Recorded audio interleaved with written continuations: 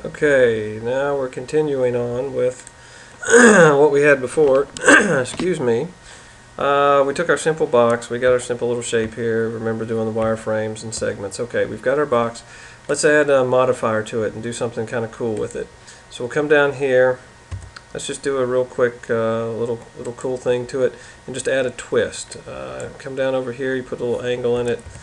You can pick any angle you want. Let's just say 130. I like to mess with that one. It gives me some interesting shapes.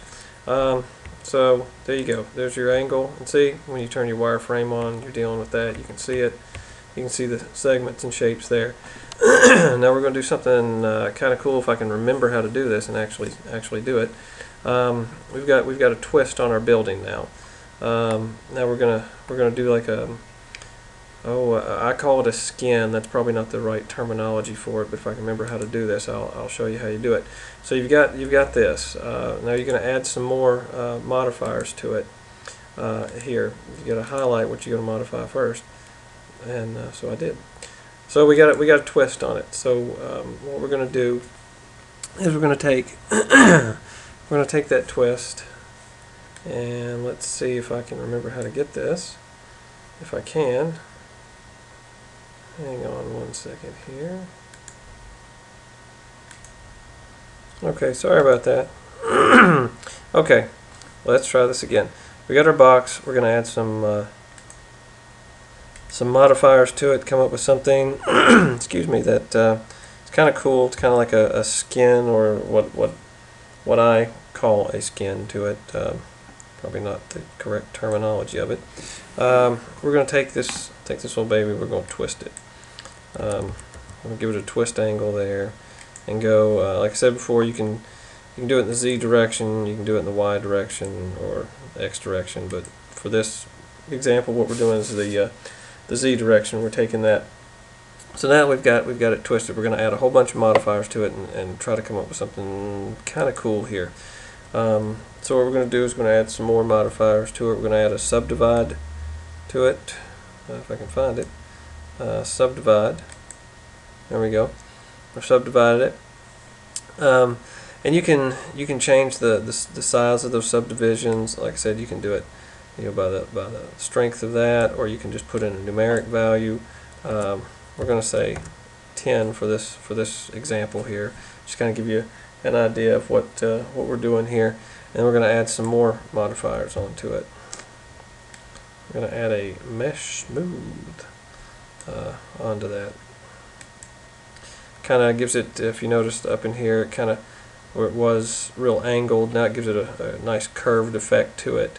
What we're going to try to do is put a little bit of skin on. Oops, sorry about that again. Little interruption, no big deal. Okay, so we've got a mesh smooth on it. If you come down here, just make sure you want to check some of the parameters on it and make sure that it's what you want. We just want a smoothness of 1. You could make it more if you wanted to. We'll just come down here and check some of the other things. These are the groups on it. We want to do that. We just want to keep everything pretty much the same. I'm just trying to keep everything relatively simple. You can get very complex and get into some really cool stuff, but I know enough, I guess, just to be dangerous on this, so we're just going to leave it as is. So okay, so we've got the mesh smooth. Now we're going to add some more stuff onto it. Come down here to vertex. We're going to weld those little surfaces together and everything. Now we're gonna do some fun stuff here. We're going to do an edit poly. And what that does, notice, it changes the fun stuff here. And what we're going to do is we need to make sure that animate is on, so we get what we want out of it. And we're going to do the faces, the polygon faces. You have the vertex. You can do the edges. You can do the borders. You can do the polygon, or you can do the element. So we're going to deal with the polygon itself, the whole shooting match here. If you come down here, what we're going to do is we're going to add an inset to it. You can check your settings here. What we're going to do is we're going to add an inset setting.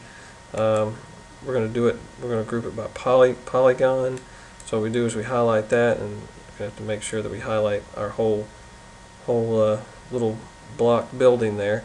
And what we're going to do is we're going to change this. We're just going to put in a modifier and make sure that you click the checkbox here, and it'll add that. Ooh, see, now it did something kind of cool.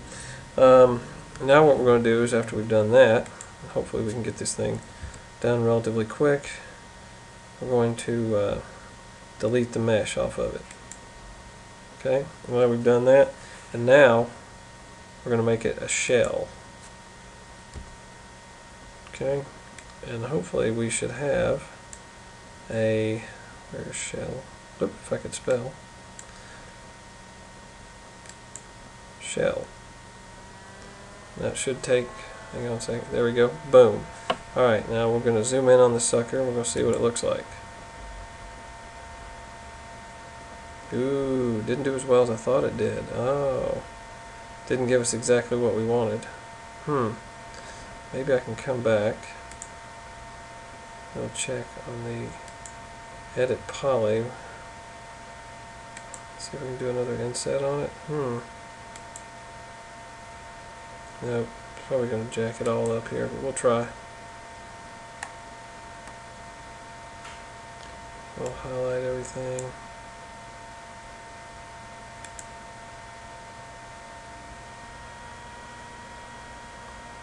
Here, let's do a 0.5.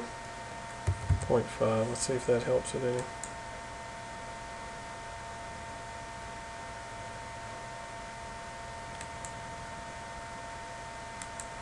Nope.